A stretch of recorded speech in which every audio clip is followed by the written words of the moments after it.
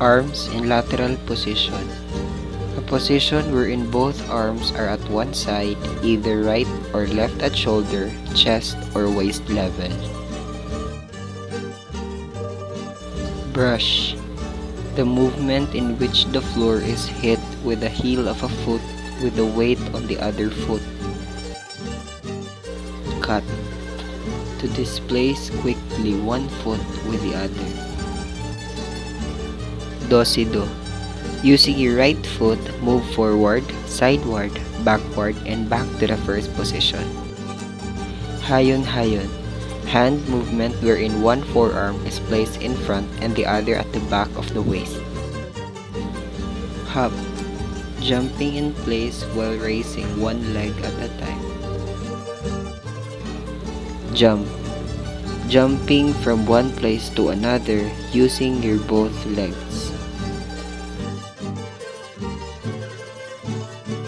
Kumintang in Ilocano. Movement in close hand from the wrist either in a clockwise or counterclockwise direction. Kumintang in Tagalog. Movement in an open hand from the wrist either in a clockwise or a counterclockwise direction. Leap. Jumping from one place to another using your one leg at a time.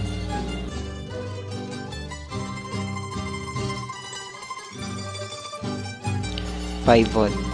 Step where one turns with a heel or whole foot on a fixed place or point. Point. Touching the floor lightly with the toes of one foot, the weight of the body on the other foot.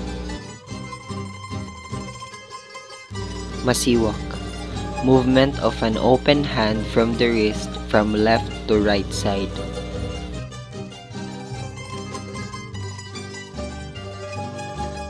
Patay.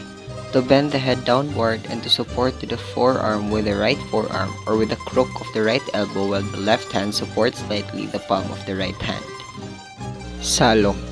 Swinging the arm downward upward passing in front of the body as if scooping.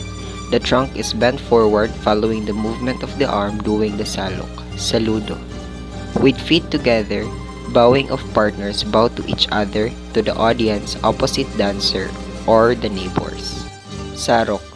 Crossing of the right foot in front of the left foot. Behind the body slightly forward and cross the hands down in front with the right hand over the left hand.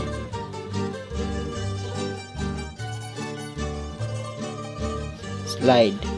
Stepping your left or right foot to the other side and then sliding the other foot to the first foot you stepped first. Stamp. Bringing the foot forcibly and noisily on the floor. Tap. Tapping slightly with the ball or two of the tree, keeping the weight of the body on the other foot. There is no transfer of weight. Whirl.